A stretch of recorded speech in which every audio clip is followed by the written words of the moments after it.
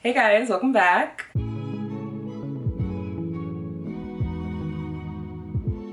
In today's video, I'm going to be sharing my top 5 favorite plants right now. And if you've been following me, I'm sure you think that you already know what plants I'm going to mention, but I promise you don't. Or maybe just one. Let's get into it. I'm gonna start by getting the most obvious one out of the way because we all know I'm loving her. And honestly, I just wanna show you guys the huge new leaf that she put out, especially for those of you who don't follow me on Instagram. If you don't, what are you doing? So this obviously comes as no surprise. My Alocasia Jacqueline is my #1 favorite plant right now.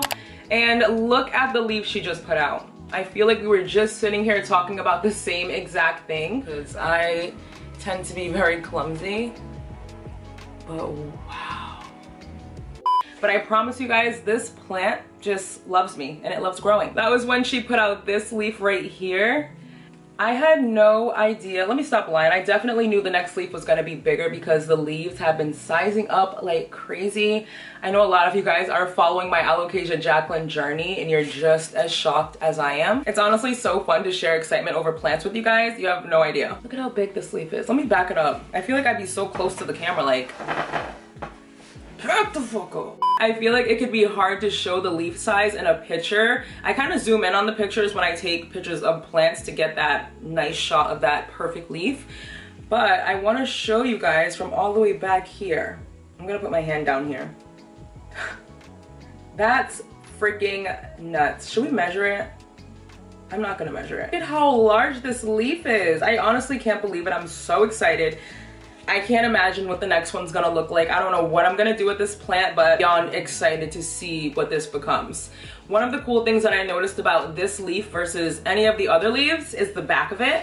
So if you look at this leaf, the leaf I was obsessed with a couple weeks ago, it's like a plain leaf. But if you look at the back of this one, look at the purple hues. So freaking cool. I honestly knew this leaf was gonna be a lot bigger because I saw that the stem right here was a lot thicker. So I already knew it was going to be massive. This leaf hasn't even hardened off yet.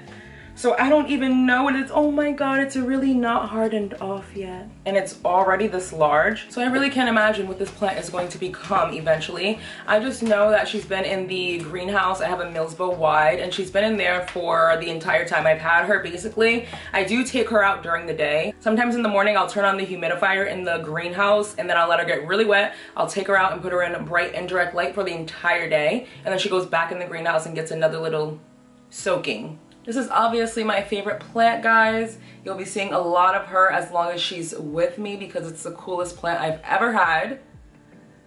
But I digress. Moving on. So the next plant that I've really been loving lately is a plant that's been with me for years now. Drum roll, please. It's my fiddle leaf fig. And I honestly don't think you could even understand how this little tree could be one of my favorite plants, but that's because you don't know where she comes from. She comes from nothing. No leaves, no nada. As a plant parent, that really gives you some confidence when you grow a tree like this from nothing. Granted, it took about 3 years for her to get like this. I'm gonna knock on wood after this. I've never had to deal with the pest with my brand new and improved fiddle leaf fig that I grew, which has honestly been a blessing. I love this plant so much. It's so easy to take care of. The only reason why this leaf is yellowing down here is because I left it unwatered for too long. Shit happens, you know? I would love to get a large fiddle leaf fig, but as you guys know, my entire collection's in semihydro. So getting a fiddle leaf fig to this point in my collection takes far too long. I mean, if I start now, I just hate the fact that when you propagate a fiddle leaf fig, all the leaves drop off and it's just devastating. So I probably won't be doing that for a while, but that's definitely something that I'll do in the future. But for right now, it's just me and this little baby that I grew. I'll give you guys a quick close-up of some of the backs of the leaves, which is my favorite part on the fiddle leaf fig. I just love the tone of like yellowish, goldish brown, the juicy green color. Oh my God, it's just so beautiful. I mean, the front is beautiful too. Don't get me wrong, but I just love the back of the leaves. They look so cool.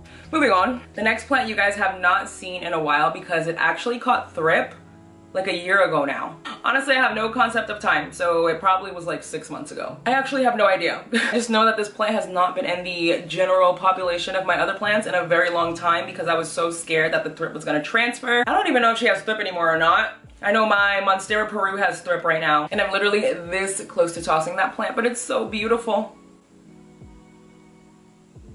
Anyways, so the next plant that I've been loving is my Calathea orbifolia. If you guys been following me, you know that I got this plant big and beautiful, and when I transferred it over to semihydro, it actually did really good. It was putting out growth left and right. I was super excited. You guys can go back and watch my previous videos. But like I said, she did end up catching thrip and losing all of her leaves but one. I almost tossed the plant, and then I saw a little piece of growth popping up, so obviously I kept it. And that's when I got this little leaf right here. I'm not even gonna touch it because I'm scared it still has thrip. But I got this little leaf right here that came out kind of cute, so I was wicked excited to see that. And then I recently got this guy. I love how floppy the leaves are. Like, look at how good. Forgot about the thrip. But yeah, I'm super obsessed. I've always really loved the Calathea orbifolia. I've had several in the past. Actually, I've only had 2 of them. I killed the first one. I think this is my second one. Yeah, this is only my second one. I haven't had several.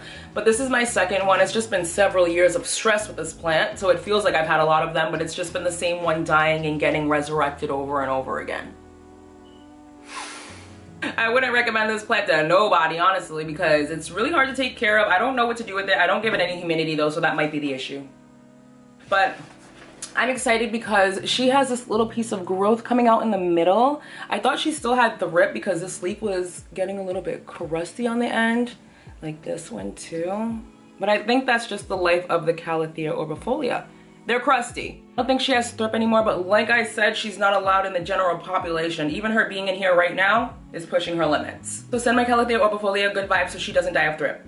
Let's move on. Another plant that I know you guys would not guess that I've been loving is my little anthurium that I got from one of my Instagram followers. I don't know why I said it like that. Just a girl who follows me, she reached out and she said, hey, can I send you a plant? And I said yes. Anyways, I'm gonna link her Instagram down below because she has a whole shop where she sells a bunch of these anthurium. This is a seedling because it's small. I don't know, I really don't, this chair. It was a lot smaller when I first got it. I think it's put out 2 to 3 leaves since I got it, and it's putting out a tiny one right now. And I don't know if you guys have anthurium, but I know you see this little tiny leaf. It's actually gonna get as big as one of these, maybe even bigger, which is so freaking cool. I've never owned an anthurium, so I didn't expect it to do that. I thought it was putting out these tiny leaves because I transferred it to pon, and that's what sometimes my plants will do, which is super annoying. But when it sized up, I was super excited. She also sent me another one, but that one has thrip. I don't know who the thrip guy is in this house, but I'm gonna find him. Somebody has to have thrip in here. And it's spreading. I keep her in the greenhouse, although Jonna told me, imagine her name's not Jonna, I think it might be Jenna. It's definitely Jenna. Oh my God, I'm so annoying. I think Jenna told me, is her, what the fuck is her name? I'm not going to get my phone right now, I'm not. I think she told me that anthurium do good in regular room humidity. Naturally, I stuck her in my greenhouse because she's small and she could fit. And I honestly feel that it does a lot better in there. Every time I put her back in the greenhouse, she puts out a little leaf. So I think I'm gonna keep her in there like 1 week in the greenhouse, 1 week out. So yeah, this is my little anthurium and I've just been loving her. This plant got a lot of likes on Instagram. I was honestly shocked because it's so small and people have way bigger anthurium than this. But you guys loved it, so thank you. I love this. Oh! I love this plant too. The next plant that I've been loving is my Cebu Blue Pothos. Let me back up a little bit so you guys can grasp how long she is. So this plant is about 6 feet long now, and I honestly think of this plant as the plant that just keeps on giving. Seriously, if you propagate this plant, it grows back so quick. We just propagated this plant, I would say maybe a month to a month and a half ago. Like I said, no idea when anything happened ever. So it looks like we propagated her back here, and she's already put out, let's see, 1, 2, 3, 4, 5 new growth points, which is awfully exciting. And then I have her babies here. Oh my God, guys, they need water. Look at, there's no water on the top. I'm gonna go around and water all my plants after this, but these are her babies. We will be potting these up soon because look at all those roots. I don't know what happened here. But yeah, I cannot wait. I freaking love this plant so much. Can't wait to pot these up. So make sure you stay tuned and you're subscribed to my channel because we will be doing this soon. I'll probably end up propagating this plant several more times because this plant hanging on a wall is just so beautiful. I would fill my entire house with Cebu blue pothos if I could, which I definitely could. I have no doubt that I'll have an entire apartment full of Cebu blue pothos and I cannot wait. This is such a stunning plant. I don't know what it is about this shade of blue, but it just gets me going. I love it so much. That does bring me to the end of today's video. Make sure you give me a thumbs up if you did enjoy it. Let me know what plants you're loving down below in the comments. And until my next video, bye guys. Crooked? I can't tell if it's crooked or not. Who cares? You can either believe me or you cannot believe me.